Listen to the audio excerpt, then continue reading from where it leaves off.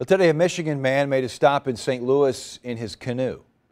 Nate D'Onofrio is traveling hundreds of miles down the Mississippi.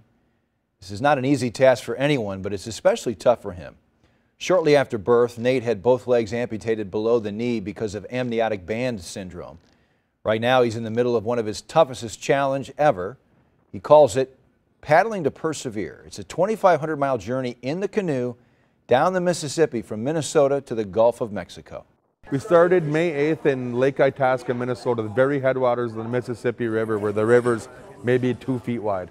So there was snow and ice the day we left. It's been a long 79 days. Well, Nate's trip is meant to raise awareness and funding for a nonprofit he co-founded called Courage Incorporated. They take adults and veterans with physical disabilities canoeing, fishing, hiking, and camping free of charge.